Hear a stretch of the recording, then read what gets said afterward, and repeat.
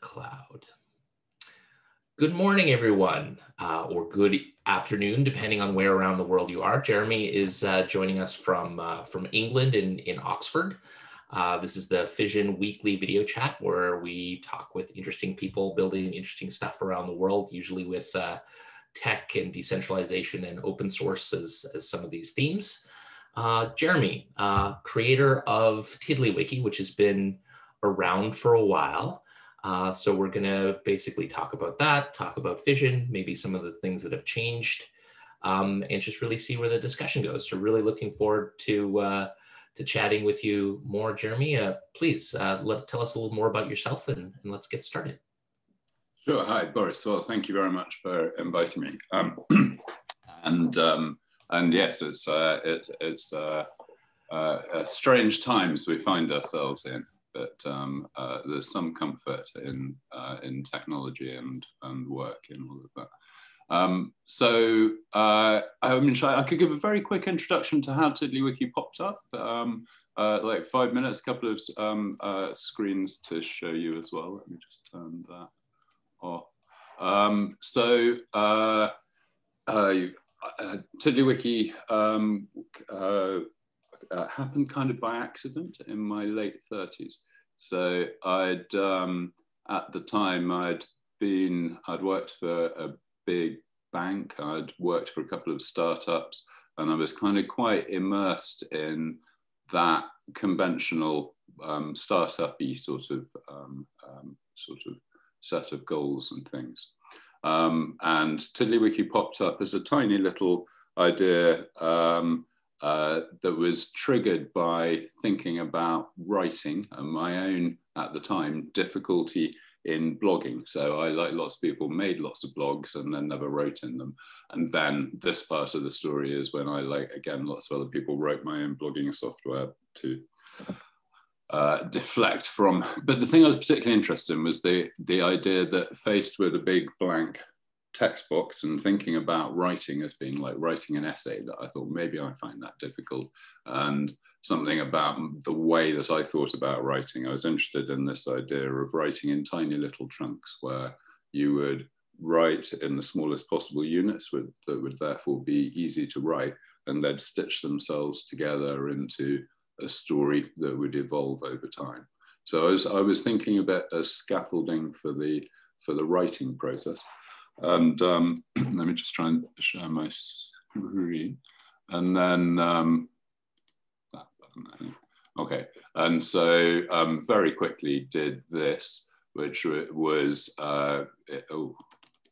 only things that are not bold link to things, excuse me. But it, as I click on a link, you can see that it opens the target, and you get this very simple idea of how the page builds up as I click on things and I disclose the level of complexity that kind of that I'm interested in. Oh, it won't show me the source code of it for some crazy reason. So when was this? And am I looking at this correctly and saying, like, you have original files sitting around? Oh yeah. Yeah, so this is 2004, and yeah, I mean, I had the same Gmail account then, so I've still got spam from 2000. No, that's probably been deleted. That's amazing, and I kind of want to add some context here as well. I'm going to call out James, who's another old guy. We were working together back then in 2004. And we were working on the Drupal open source CMS. Yeah. And we were working on launching the first kind of commercial service around Drupal. So 2004, 2005 was when we were first getting started. And for context, when people watching this later, Amazon, specifically their S3 service, did not launch until 2006. And 2004 was also pre-Facebook and pre-YouTube. Yeah, no, it was, for lots of us, it was the golden age of the internet, because it was when the internet was small enough that you could shout across it. And the blogosphere particularly felt like it was yeah, that it was universal. A relatively, well, I'll say relatively English focused but a global clubhouse. Yes, yes, yes, yes. I mean, well, little did we know. But interesting about Drupal, I'm in awe of the community around Drupal, and well, again, as those of us have been doing things for a long time, it's quite interesting how you make institutions that survive that long. I was just going to show the code that was tiny and trivial, and it looks like half of it is the animation engine. You know, there's nothing to it. It's just the minimum amount of messing around with the DOM, minimum amount of CSS to get it working. Wait, Jeremy, are you telling me that you wrote plain HTML, CSS, and JavaScript without a framework? Yeah. Yeah, no, it's fun days, fun days. And at the time, there was very little documentation for this. It was pre-Web 2.0 as well, which is now so far in the past. It's hard to remember what it was like. There were really only things like Gmail and Google Maps that did any ambitious interactivity in the browser at the time, and for me and lots of people, I think it was quite a fun discovery that the browser was in fact already capable of, it was already a general purpose desktop runtime then. So I made it a tiny bit more polished, but I mean, you can see it's literally the same with, trying to find things that have links. Safari drop shadows, I love it. Yeah, yes. I was very interested in showing where a link goes to and from. And this also has a couple of ideas that survive in TiddlyWiki. That the site subtitle up there is a special tiddler, like that. And similarly, that menu on the left, another special tiddler. So there was already, although this was literally only a demo of no practical value, there was already the idea of the sort of meta idea of it not just being a place where you could type stuff, but you could also, by typing stuff, control the user interface. So I put that on the internet on 20th of September 2004. And I gave one talk at, back in the days when you used to go to rooms and talk to people, and gave one talk about it at a group that I was already a member of. That wasn't even really a software group. It was called Dorkbot. They're still going today. The subtitle is People Doing Strange Things with Electricity. And it was much more focused on kind of craziness in the what we now think of as the kind of makers area, but nonetheless it went viral. So I had that fun experience of waking up on a couple of days later and to tens of thousands of hits. Back in the day when your server showed you hits. And I got lots of attention. So the guy from Social Text rang me up, and I had lots of kind of, I don't know, being slash dotted, that kind of thing. And I'm gonna have to annotate this with all the old references. Yes, I know. Sorry. No. It's amazing. That would have been Ross at Social Text, I think, as well. So yes, that's right. I'm taking some notes, and this is going to be super fun. And indeed, Ross and others at Social Text are friends to this day. And yes, so funny. This is so old, and yet my store of stories about computers start in the late 70s. This is a recent past for me. But what immediately happened was actually I got a bit frustrated because people would blog, the equivalent of tweeting at the time, "This is amazing." And Ev Williams tweeted, "This is mind-blowing, never seen anything like it." All these people that I admired, very complimentary about it. But a large number of them said, "It'll be really cool when it's finished." And I found that very frustrating because it was obvious to me that that it couldn't be finished because it's, I didn't really explain. I was only interested in exploring the user interface part of the idea, so I created this as a static HTML file because that's the simplest way to manifest a user interface idea. And it seemed obvious to me that finishing it was doing the 99 point, almost everything else that this obviously manifestly doesn't even attempt to do. It's just doing the one feature of the user interface. Then crazily, I came across somebody else had written a Firefox extension that, oh, well, I should show you what, I've made some changes here. If I try and save changes, you get this, a dialogue. Let me make it a bit bigger. Oh, I can't make it bigger. I don't know why I can't make that bigger. That says, oh, it's probably because my terrible CSS at the time, it doesn't let you do, ouch, this is a bit of a hack. And basically it's just spat out the source code of the wiki in a text box for me to copy and paste and put in the right place in the original, splice into the right place in the original file. And somebody had done a Firefox extension to do that automatically, so that when you pressed save, it would save the original HTML file with your modifications. And that was quite fun. But then we discovered that, astonishingly, the same APIs that the extension used to do the file access, you could actually do from the HTML file, because this 2004 was also the era before security existed. Well, before security concerns existed. So that suddenly was a stunning moment for me, where this thing that I had thought could never be of itself of practical use suddenly became of practical use in a way that turned out to be fascinating. So I did a bit more work on it, and a friend of mine helped me with the visual, with choosing a nicer color palette and visual design. And then this was picked up by a chap called, oh gosh, I'm so sorry, Nathan Bowers, who's still an active hacker today, where he took the base TiddlyWiki and restyled it. Interestingly, keeping the same colors, but restyled it in a much more contemporary way at the time.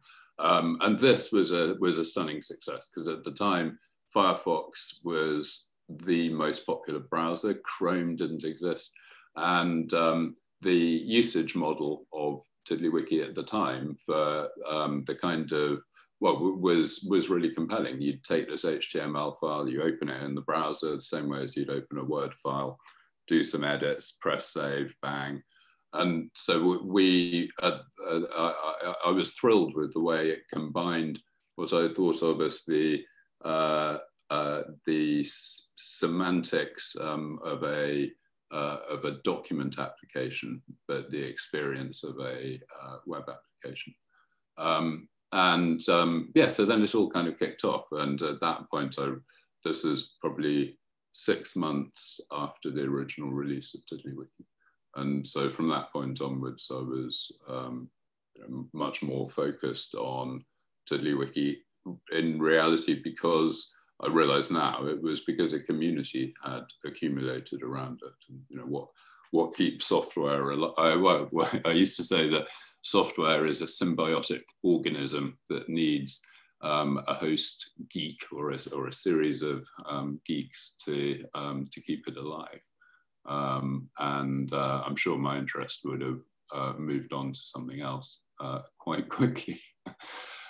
So that was the first part of the story. And then very briefly, I was lucky enough to, my tiny little consultancy company around TiddlyWiki got acquired by BT, the big British telephony company, communications company.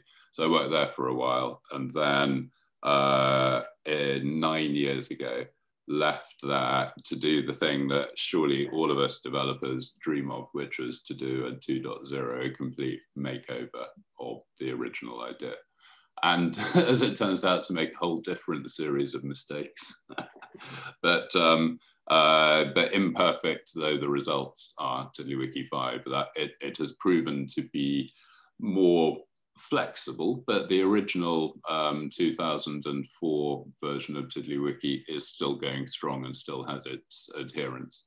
And it's turned out to be very important to me to that's the case, that TiddlyWiki has ended up being used by people as a tool for thought, as a repository for their most, I was going to say the most intimate, but I don't mean in that sense. I mean, the most personal material. And so therefore it has to last a lifetime.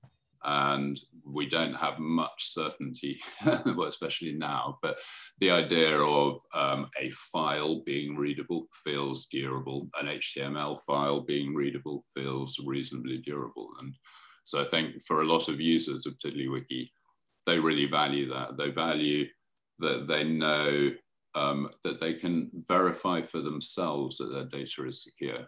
Facebook and Google run phenomenal data centers, but there's nobody, I have no ability to verify that my data is up to date, and Universal burn those master tapes and so on. There's some stuff that I want to look after because I know that I'm the person that it's most important to, I'm the person that it's most motivated to.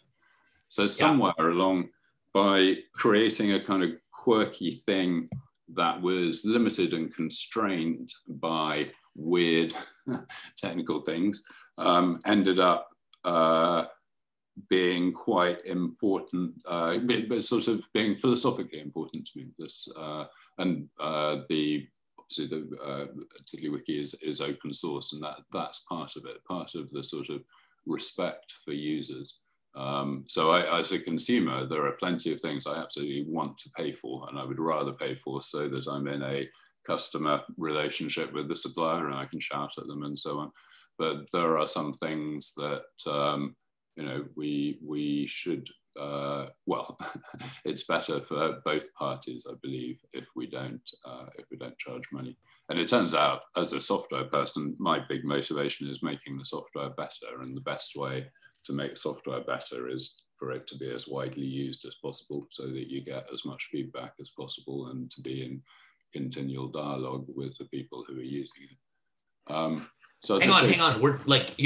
I have to go back, and I'm like, man, there's like a million tweets that I can like take out of all of this stuff. No, it's super fantastic, but I just want to pull some of those things out. So so you've moved to open source. When did you actually? I don't recall when or if you like put a license on it and open sourced it. Was an interesting point. Yeah, initially I thought of it like a blog post, because I thought it was sharing an idea that's in a way that other people could build on. I had no real experience of open source, so I just did that, which was my understanding of. Oh no, this was added later. Of course, sorry. This is the. I'd need to find an earlier version with the correct that so it didn't have a license, had a Creative Commons thing, and then I got emails from people saying, "Why don't you open source it?" And I politely said, "Why should I?" And then realized that it was reasonably easy. The key was, well, first just saying it was open source, but then establishing a Subversion repository, and I needed help for that. But then Subversion and Track, we were an open source project. Yeah. Well, Subversion, the hot new thing at the time. Yes, indeed. From my point of view, those were the glory days when I understood version control. Whereas now I'm continually losing a battle against Git.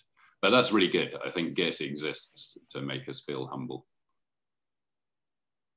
Okay, so a few other things in there that I kind of want to dive into a little bit. So we a bunch of things that you came over. I mean, I think one of the things I want to kind of pull out is I definitely think that there's something that you said there about user interface innovation that is really interesting. So you did this as an experiment. You worked on the user interface, and it was literally a different interface to your writing, which became a different interface to thinking, which, you know, looped into each other. I feel like we've seen some waves of this that people maybe don't pause to notice. One of the ones that I always bring up is I think of Trello as pioneering that Kanban view that only Trello had. And then, of course, once people saw it and saw how it was implemented in HTML, then all of a sudden we're here today, and in many, many different interfaces and many, many different data views, Kanban is a generic UI component. Yes. That people know how to work with and are modifiable and so on, but like there's this activity there. And I feel the same way about when I use TiddlyWiki. I have a certain way of writing and interacting with my data. It has now become quite polished. I mean, I use TiddlyWiki every day as a user in contexts where I'm not touching the code at all, and say thanks to the attention of people, you know, thousands of people rubbing all the little corners off, and the magical way in which in open source we have a mechanism to deal with people's conflicting needs, which is plugins. And you know, the way that plugins are there. I was going to show you, only because you mentioned Trello, there's a TiddlyWiki plugin that thrills me, where it is an alternate template that looks like Trello. And so when I move exactly tiddlers around, I'm actually adding and removing tags to them, and I can switch back to this view. And that, you know, that's really not me in any sense, that's the community, but it's a wonderful thing to see when people get that. And so it's a great privilege, I think, for all of us to be getting through these strange times. Being busy is good. And the way that these communities are a kind of crucible of, and you see people going to putting in effort to produce these amazing things, and I think it encourages everybody else. Yeah, we have a Kanban view, so we use the discourse forum for our community forum, and in fact, behind the scenes, we use it both publicly for community, and then we actually use it to run our company and organizational stuff. And I have a Kanban plugin that is implemented completely at the display layer, where you add and remove tags to put it in those columns, right? And I'm like, here we are again. And you know, someone was like, what? There's a Kanban view for this forum? I'm like, of course there is, because it's a pattern, right? Yeah, no, exactly. I'm fascinated in that way. Looking at it, I was going to say, one thing I noticed is how slowly those patterns emerge. You know, the spreadsheets, Trello, the ones that catch on are really rare, and obviously spreadsheets is the big one. There's one I'm fascinated by, which has been studied a lot, but still hasn't really taken off, which is this idea of zoomable user interfaces, where it's a field that lots of people have been interested in for 20 years, but my take on it is that our brains evolved in a savanna situation to survive in a certain situation. And we live in a two-dimensional world. It's very easy to use two-dimensional placement sizing to convey relationships. You know, even without establishing any conventions with a viewer, it's kind of obvious that those things are related together. And similarly, those three things there, and the fact that this is bigger conveys that it's more important.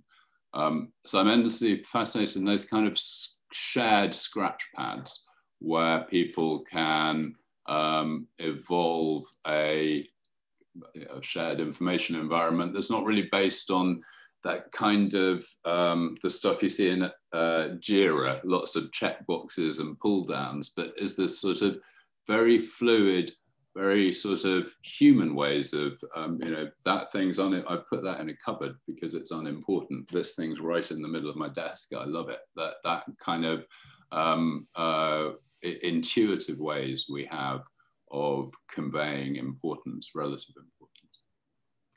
Yeah, I mean, I think there's this loop of using it and trying it, and then like again, how do those ideas spread, and then these foundational things. So when we live in a 2D world, that makes me think of the Brett Victor humane representation of thought, where the tools that we have and the interfaces we have are actually hacking feedback loops into our brain, and that we can only think certain things. Absolutely, yeah. Based on the interface. So I did. Unless you're going to get there, I would love to do another slight segue into, because you said this like tool for thought, and I did want to loop around and say, like we've got this explosion of I would say that the backlink is in the process of becoming commoditized, both something that people are being exposed to and becoming commoditized. TiddlyWiki has had backlinks and programmable backlinks and remixable backlinks and transclusion for a long time. What are you seeing? Are you seeing like renewed interest in TiddlyWiki as people like look down the list? Yes, I think so. I think thanks to Rome's, I always love it when new stuff comes out, because I'm constrained by decisions I made years ago, is the downside of where I am. And so seeing what people do who are not unconstrained by those decisions is really fascinating. It's the paths that I didn't get a chance to explore. And from my perspective, Rome does have a really significant innovation of that I thought previously that TiddlyWiki was quite good at. So TiddlyWiki consolidates the idea of fields, a general purpose mechanism for attaching metadata to a thing, with everything else. So with tags. So tags are a type of field, and so there's a kind of consistency there. What Rome does is realize that if you've got backlinks, you can actually build everything else off the backlinks. So they use backlinks as a proxy for tags. And there's obviously no reason, as I understand it, with Rome's data model where they couldn't do something like TiddlyWiki tags as well. But the primacy of backlinks is really inspired. And it's, but it also creates complexity. It's in a similar way to TiddlyWiki has the same. We all have this obsession with, we simplify software by making a whole load of disparate things be the same thing.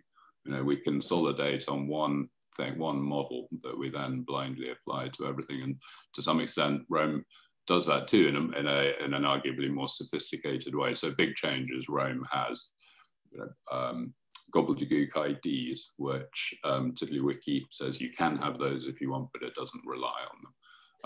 And those decisions lead to, in Rome, to me, a kind of really interesting difference is that you see a lot more scaffolding in Rome. And I've seen that Rome uses, I've seen some extensions that add even more scaffolding, dates and so on.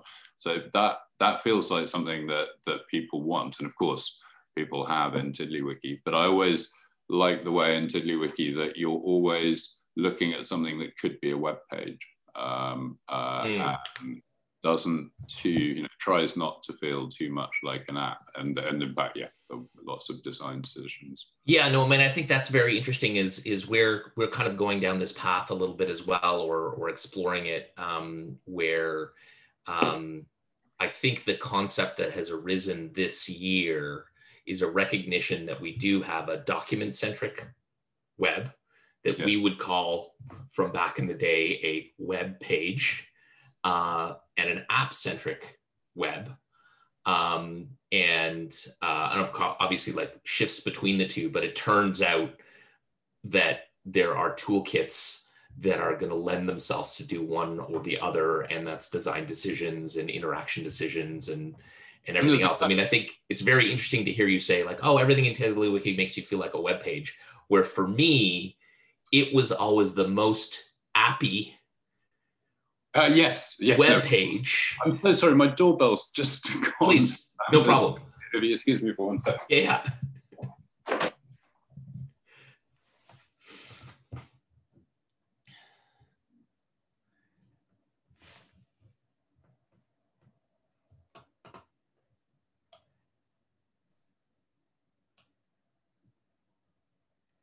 Sue, I got to get you a copy of TiddlyWiki. I feel like it's one of the things that you might go down a massive rabbit hole.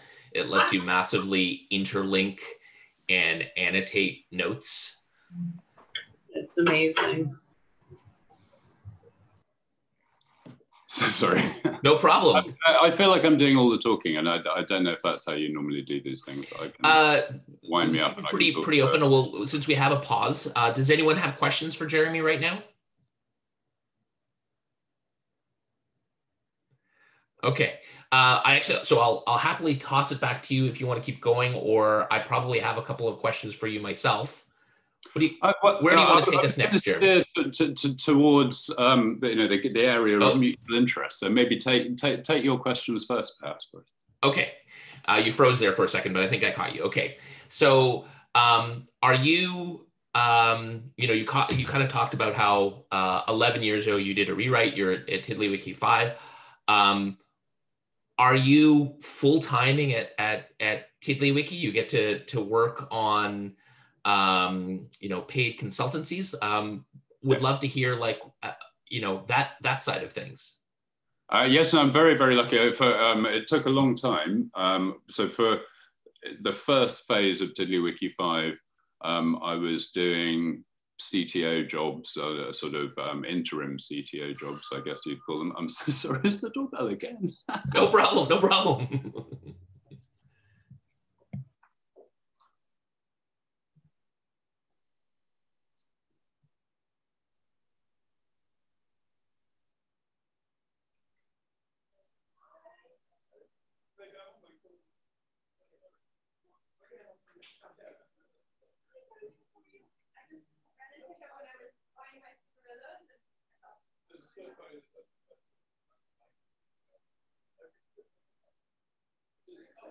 I'm gonna have to break my rule and actually edit this video to put out the stuff in the middle.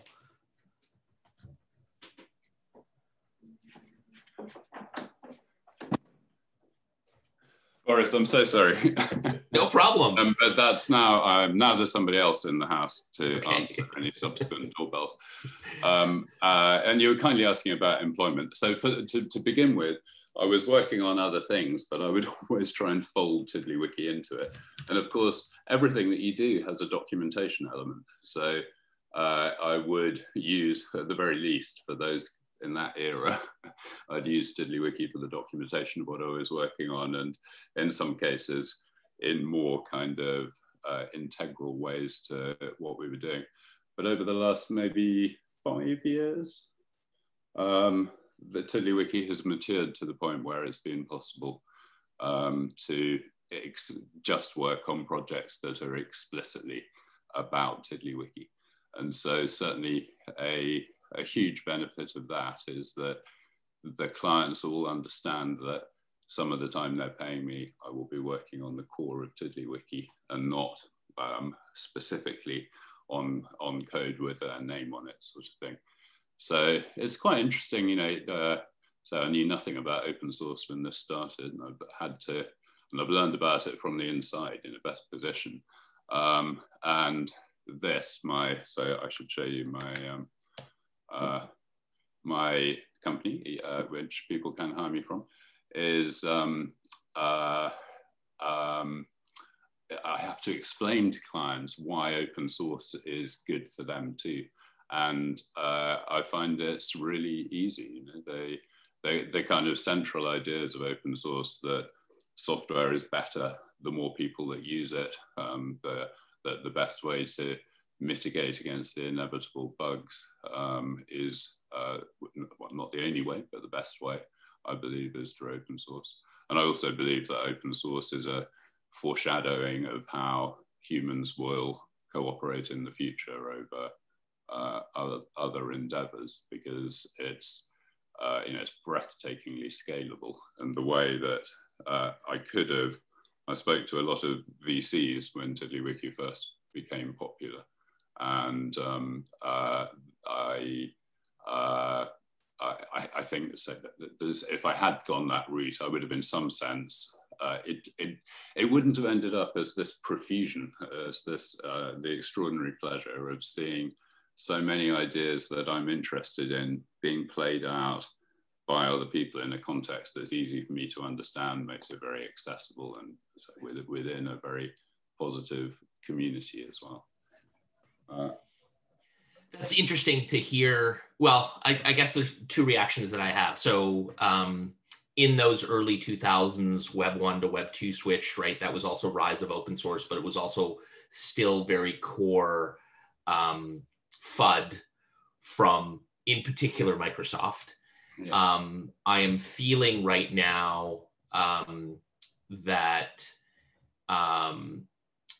open source both does and doesn't have to be explained. So very interesting to hear that you're saying that you are explaining it to clients. I am finding that for a lot of younger developers, their expectation is that everything is open, yes, in terms of the code, yeah, but they haven't necessarily cottoned on to the, like, how do you do the collaboration and other parts, and why in fact, those are likely the more important parts. Yes. So do you think of yourself as the benevolent dictator for life of TiddlyWiki? Yeah, well, I mean, it's not useful because, you never think of yourself as a dictator, and that's a sort of, and it literally never happens.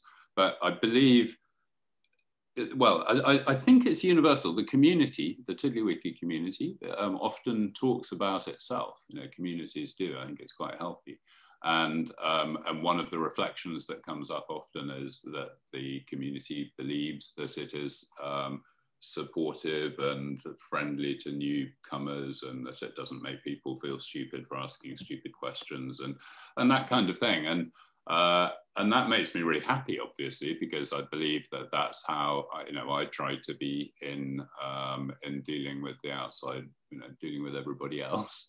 And so I guess there's a paradox. If I said I've learned about open source from the middle, but a paradox of that is that makes some things very, very hard for me to see. So I believe that we all, people in my role, do sort of in some way not set the behavior, but kind of determine how the community, our behavior determines how the community plays out. And so if to the extent that you can characterize a community as successful, I guess that has something to do with us, but really nothing that I can take credit for, because it wasn't very conscious, and it wasn't at the beginning. All I was doing was answering emails, and then put it on a mailing list because that was easier than answering the same question from lots and lots of people.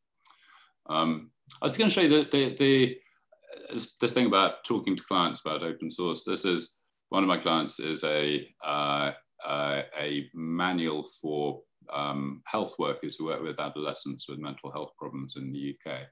And they do most of the training for the various people around the country who do that kind of work.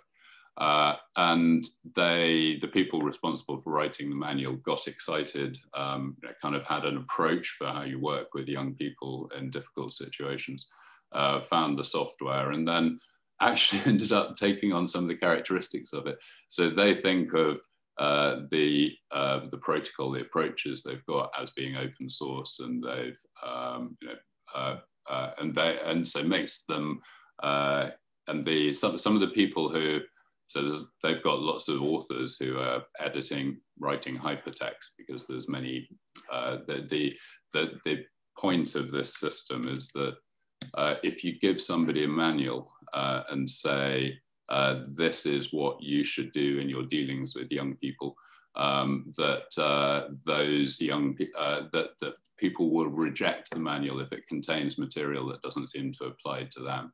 So there's basically an adaptation of the manual for each team that's using it, and they can make their own changes, which they've only made a few quite recently, that are only visible to their own team, while the rest of the content is inherited from the main manual.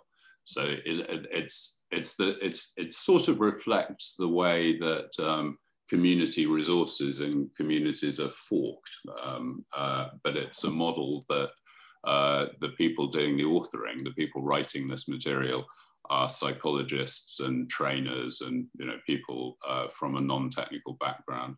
But a fun thing to watch is that they end up doing quite sophisticated hypertext authoring. And an old interest of mine was hypertext in the classic sense.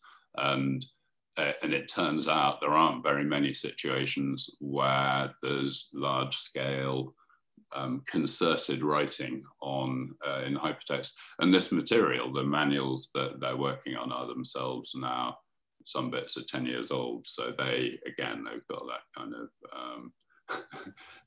same perspective at the passage of time. Yeah, and I think something that you said that I just again want to like pull out and highlight, it's the usage of the tool and its capabilities and its curve of learning it, and its I'm going to say hackability. Yeah. There's also like customization and personalization that mean different things. Create feedback loops. I mean, and going back to what you said about like welcoming people, no stupid questions. TiddlyWiki is an incredibly, I'll say, deep system out of very basic building blocks. So, I really found that both in my writing and authoring mode, I really enjoyed mixing that with my computer science programmer mode, where again, sometimes you're like, oh, I was supposed to write something, but instead what I did is I spent half a day customizing my TiddlyWiki with slightly different views. But I think that was all really interesting. And what I see in the TiddlyWiki communities, I see people who think of themselves as the people who are merely using the tool, who then ask, how can I? Has anyone?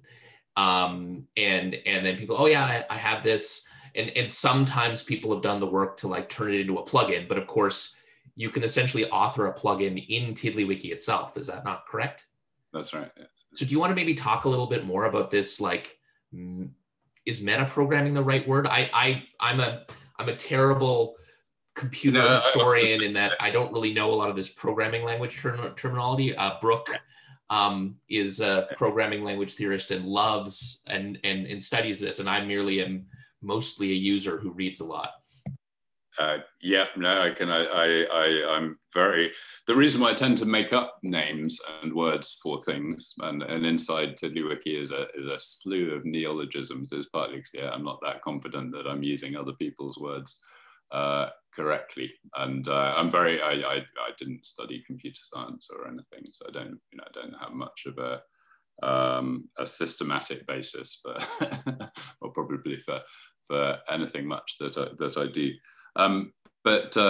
Yes, it's turned out a thing that I discovered about myself through doing TiddlyWiki is something that I care incredibly passionately about, and I didn't realize at all, which is that we, and I say we meaning software developers, we're the wizards of our era. We live in a world in which software is riddled through everything that we touch, and every endeavor that we might try to start needs software.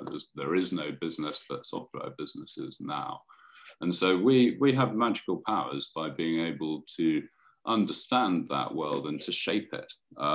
And therefore, there are some things in the world of, therefore I think our highest calling is to pass those gifts on to people who wouldn't think of themselves as being developers. So to try and reduce the friction.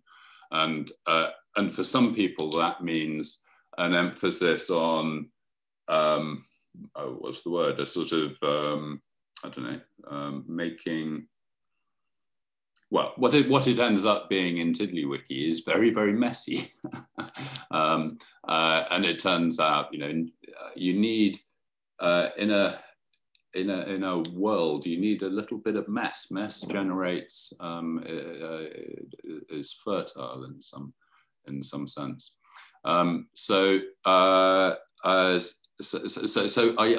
rail a bit about things like React, say. So I can be rude about React because it started by Facebook, but I'm certainly not being rude about the people who care about it, nor the people who work on it. But React is a beautiful piece of work that creates a compelling mental model for thinking about certain problems.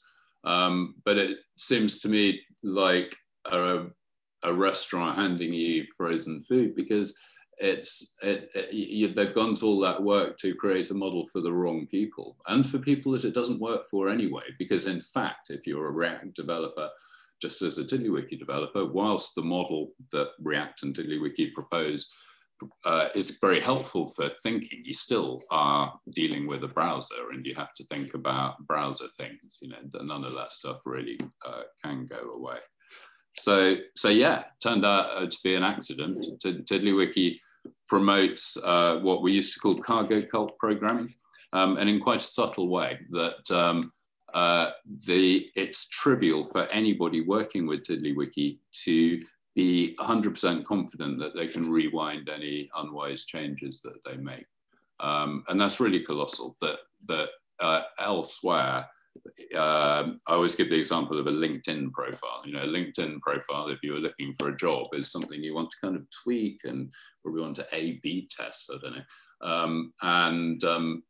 But you make a bunch of changes to your LinkedIn profile. There's no easy and obvious way to go back to the way it was the day before yesterday. And in TiddlyWiki, you take a snapshot of the HTML file, you work on that HTML file, kind of speculatively. If your experiment worked, then it becomes the new version. If it didn't, then you throw it away. And so that gives everybody one of the actually fundamental magical powers for developers, which is version control. So I believe that the psychology of wanting to be a developer, which for me was a matter of being an adolescent, and as an adolescent you don't have much power. And the thing that I think I appreciated and recognized in software was that I had power, that I could be in control, and that my mistakes weren't visible to anybody else, unlike on the sports field, say. Yes, so it turns out that I think those properties are very important, that people need to it needs to be very, very cheap to run experiments, and they need to be able to share the experiments so that they can. I was going to touch on cargo cult programming, the way that people in TiddlyWiki can copy and paste code and change, a few magic phrases in it without necessarily understanding the entirety of it. So that would be very high risk in lots of situations, but in TiddlyWiki, users can, to some degree, protect themselves against them. Yeah, themselves, meaning you can literally make a copy of the file, call it experiment 1 or old version. I mean, I think that's what's amazing, and a credit to you, is that you can pull up the file that has probably been endlessly copied and shuffled between machines and has been on a USB stick or whatever from 16 years ago. I really appreciate you sharing this. These are some of the principles that we are thinking about with Fission, where we're playing around with things like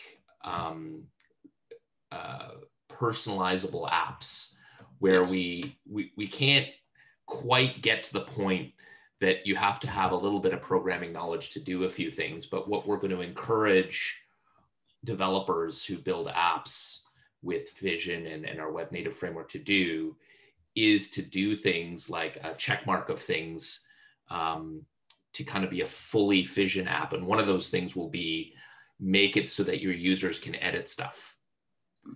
And I'm going to start really stupid. It'll be something like a user editable CSS file.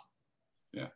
And then built into the platform, because it's files essentially underneath, but built into the platform in the browser, this ability to remix or clone. We're still working on what the language will be, because we in fact want almost disposable apps, in the sense that make lots of them, make lots of copies. And this is our theory, is that we want to help more wizards come up. And really have folks wander that path. I think your insight about React is very interesting. We're going to do some sample app stuff in React, because there are so many existing React reactors. Absolutely. That if we can give them something that they're familiar with, they can build on it, which is, I think, another interesting thing. In the same way that we want to add a saver to TiddlyWiki, so that we can be part of the next 10,000 TiddlyWikis that get born. Some of what you said there reminded me of Beaker browser, which I'm sure you're aware of. Yes. And Paul Frazee is a fantastically entertaining tweeter, so I very recommended following him. And they evolved kind of a similar vision with Beaker, the idea of forkable apps. But sounds like the wrong word. The model that they chose separates code and data. And at that time when Paul and I were talking, it was that seemed to him, but it's kind of self-evidently the logical way of doing it. And there were kind of issues with mixing the code and data together. So I think that's a tricky one to pull off, because of course most people's expectations would be met by the model that I think Beaker still has of applications and data as separate things. But it turns out some of the unexpected things that came from TiddlyWiki came from the single file version. And I realize now that that would be very hard to retrofit, to a different app. And arguably that's what service workers try and do, but they don't even try and do it to a single file. They do it with magic. So yeah, I'm interested in that. I touched, before the call started, I touched on Tahoe least authority filing system, which is a very early thing that, from my point of view, not being a cryptographer or anything like it, looks a little bit like IPFS. And for that, as I understood it, one of the things that was very handy about TiddlyWiki was the single fileness, because resolving one of these signed URLs by design only returned you a single file, and there was no way that, no plausible way that you could make relative URLs work. So that was my understanding. And since then, TiddlyWiki has become much more capable, TiddlyWiki browsers have become much more capable. I work all the time with TiddlyWikis of 100 megabytes. It's absolutely stunning with multimedia files in them. There are some things that are more robust than others in the face of large amounts of data, but I know what I'm doing when I'm walking across the bridge. But that's not really a testament to TiddlyWiki, which is written in a sort of brute forcey way with the aim of being easy to understand by non-programmers. It's the fact that browsers have just now this stunningly engineered runtime environment. And there's kind of a war in, there's a lot of people who don't like things like TiddlyWiki because of the way that they are browser-based. They would rather work with systems that were static HTML files, or and yeah, it's kind of, it seems obvious to me. I think, yeah, I mean, there's a lot of context here where we see people trotting some of the same paths. I think a recognition that I had in back in the day in working with open source systems like Drupal and WordPress and that part of Web 2 and growing that blogosphere from a club of like 1,000 or 5,000 people worldwide to many more. I'm really proud of the work we did in building the community and getting so many more people being able to share words directly with each other. But I realized the part that we absolutely screwed up was that for all intents and purposes, Drupal and WordPress are essentially impossible to self-host. I don't feel confident doing it because I'm not enough of a security engineer to secure the servers where these things run. And so that is one of the things that we are thinking about, that is another wizard power. And in fact, developers and front-end and designers are faced with this same challenge today, where even within the subclass of people who do these things, there's this extra DevOps things, right? When we used to SSH or SFTP or plain unsecured FTP edit files directly on a server, that was a really easy and actually relatively pleasant, without a lot of abstractions. Okay, the server's over there, I make an edit, I maybe have a file here, and then it's live over there. And we can ignore various things about, a less threatened environment from a security perspective at that time, perhaps. Whereas today, the amount that you have to learn to get a file, to get an application online to share with others is, we're going to say, too difficult. Yes. And that we need to use, and with this amazing execution environment of the browser, even there's so much in there that it actually hasn't been wrapped in a way that it's easy enough for people for developers to use, never mind further down. So our hypothesis is there's even more going to become in this browser execution environment. We are looking forward to WebAssembly. Yes. Right? Industrial strength programming. Yes. In this web style of the browser. Anyway, there's still, like, again, that's high wizard work. But our hope is that high wizard work can be put into WebAssembly module files, apps, that can be then remixed and called in a much simpler way. And that's what we're looking forward to of some of these environments, right? So like that's some of the landscape that we see just starting today with some of the goals of no, we need many people to do it. I'm compelled by how the browser has turned out to be. We're talking about how the browser is a compelling development environment for end users, because it's the virtual machine that they can provision a new one with Control-T. Oh, so sorry, lost the thread while I was thinking about Command-T. Sorry, Boris. That's probably my sign that I've talked for too long. So no, that's amazing. Like these are exactly like I see the biggest challenge that we have today is hacking people's brains and concepts to say that this is possible. Right. So I'm so excited that we have the TiddlyWiki as an example that we can point to and say, no, this works and it has worked, right? I want to loop around to your, somewhat snippy, well, TiddlyWiki's been serverless for quite some time, if that's what you mean by serverless. Welcome to the world of dissidents. Yeah. I feel that the browser serves my purposes spectacularly well, kind of by accident, because half of the things that the browser is trying, or the browser developers are trying to do, I believe are needless complexity at the wrong level. They're sort of gilding what everything looks like to an HTML developer. And I don't think that, I think that problem generally is better fixed with tooling. So I'm not a fan of service workers, I'm not a fan of that sort of cat-handed way of trying to retrofit offlineness onto an application at the cost of making a browser have implants, what a security team would call implants, that you can't see or control. Terrible, terrible idea. And yet they quietly in the background, they've been optimizing for web pages.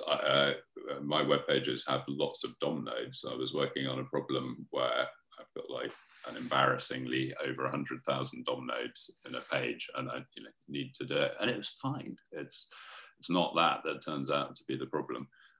So we sort of win because the fundamentals are improving. But things like, custom elements. Custom elements is like VBX controls for the browser. And it's a level of abstraction, an entire thing that you make that literally is to hide complexity from HTML authors that you could do with a post-processing step. I just don't understand how all of that happened. But that's what you get for being a dissident. You end up disagreeing with everything. Amazing. Yeah, we have gone for kind of a pretty heavy hour here. Yes. This has been amazing. Does anyone else on the team have some questions for Jeremy right now? I have a question. Do you have any lessons learned on writing plugins for web-based software?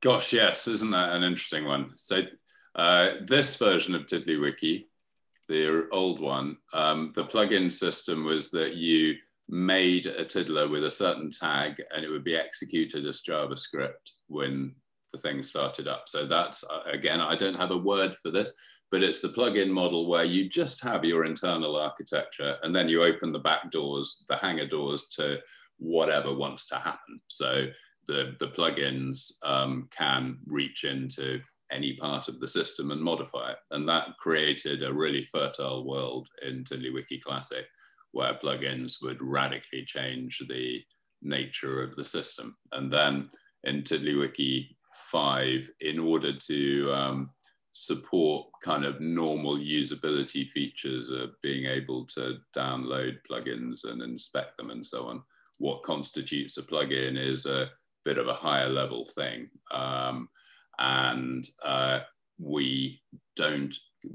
Plugins are sandboxed. So in TiddlyWiki 5, there's by design carefully some constraints on what a plugin can do. It's fairly easy to break through them. But I feel that balance is what's tricky. Having a plugin system is an admission that you can't think of everything nor do everything. If you constrain that plugin system with an API, which obviously in some situations has to be a very narrow API for security concerns, but if you do that, then you're constraining the things that you don't know. And so you're cutting off value that, it's the unknown unknowns sort of thing. So my experience is that TiddlyWiki can take advantage of the fact that the browser itself is sandboxed. So we have, in a way, a very liberal world where plugins can, as I say, there's some constraints, but they're fairly easy to break through. But the user is protected by the browser sandbox broadly in most situations. And so that, I think, that's very different than installing WordPress plugins or browser extensions. These in lots of environments, the plugins are privileged, and yet, and they can be in TiddlyWiki, but you'd have to structure things in a particular way. But yeah, it's really good question, Stephen, and it's the sort of thing that I said that we've. The way that open source influences the architecture of projects, which I certainly hadn't anticipated at first. But if you know that how an open source community works, there's no question that you structure things differently because you structure things for ease of hackability. So TiddlyWiki goes out of its way to make everything overrideable, and because my personal philosophy is wanting to stand back and see what happens. So I want to enable the most fertile sort of environment we can. But Boris, you say terrifically kind to let me rant on. It's always, and it's been a great pleasure. And thank you for your for your really interesting questions as well. Much appreciated. Oh, absolutely. This is super great as you know, as we head out and do more. You know, I'm going to summarize your answer there because I think it's actually amazing. So one is you created a bit more of a high level thing so that the plugins felt more like plugins. One. And the other thing that I heard you say in summary was only constrain them for security concerns and try and let them do as much as possible if you want the surprise of seeing how people completely remix the core system. Is that fair summary? Yes. But I think I'm privileged to be able to take that stance because of the way that browser sandboxing works. Right. Yeah. Protected by that layer.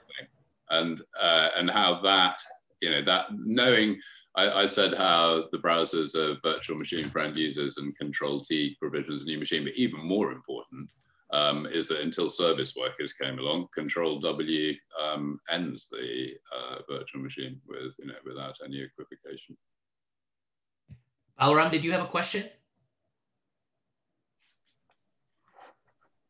Oh, yes, actually.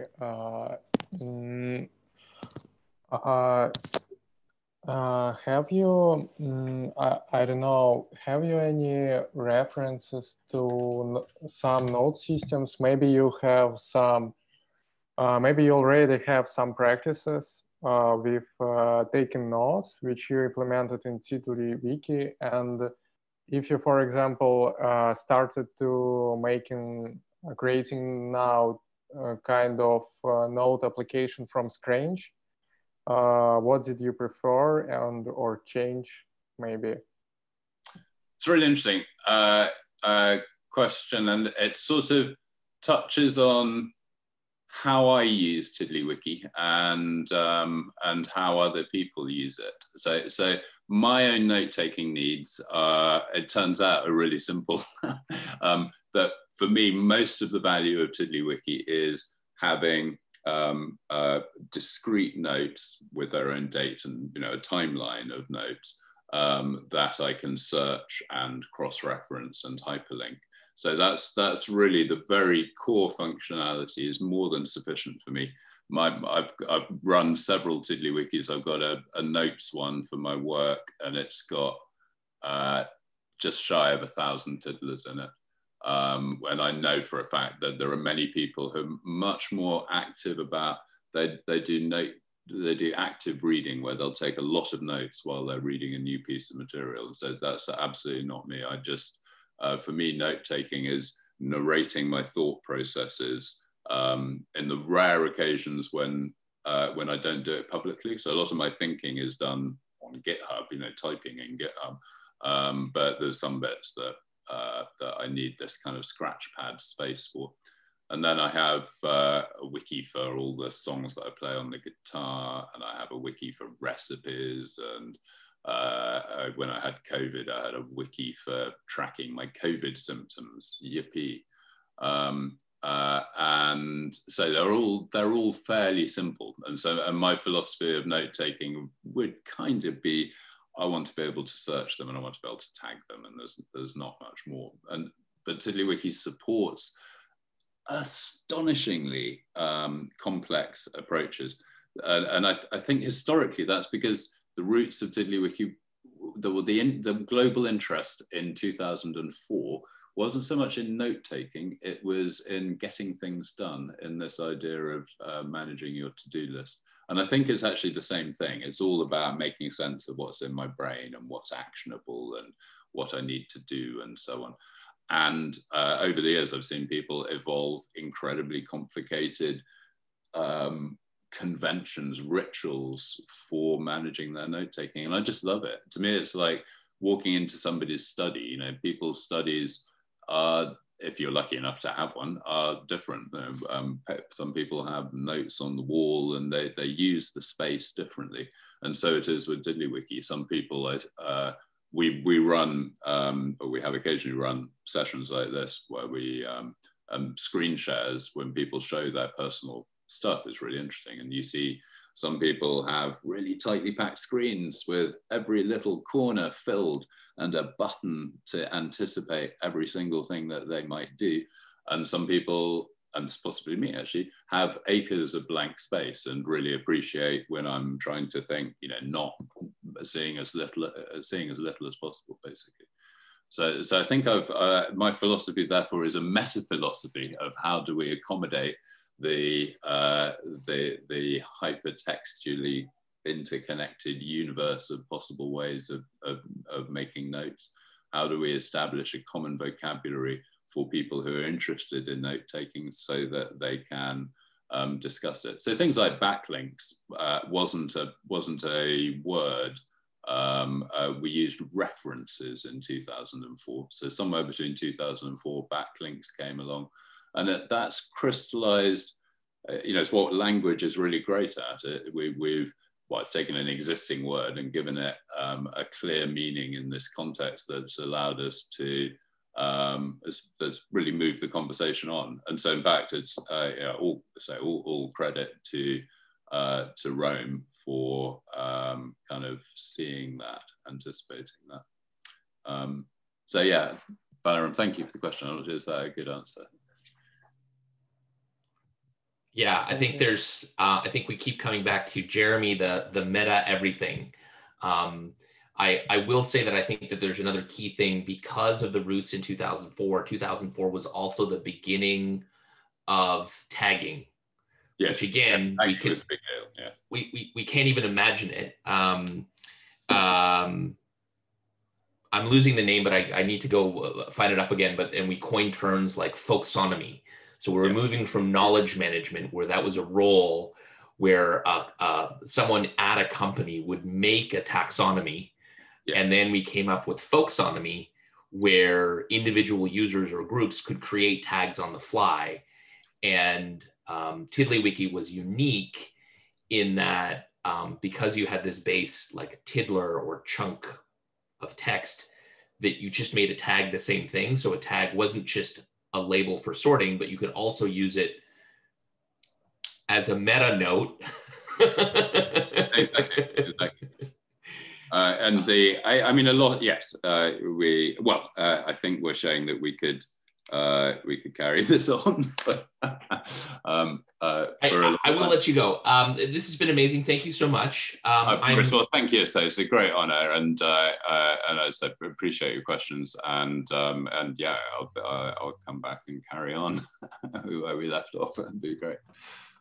Awesome. I'm going to hit the stop record button, which is not the same thing as ending. So thank you very much, Jeremy. Thank you. Thank you so much. Thank you.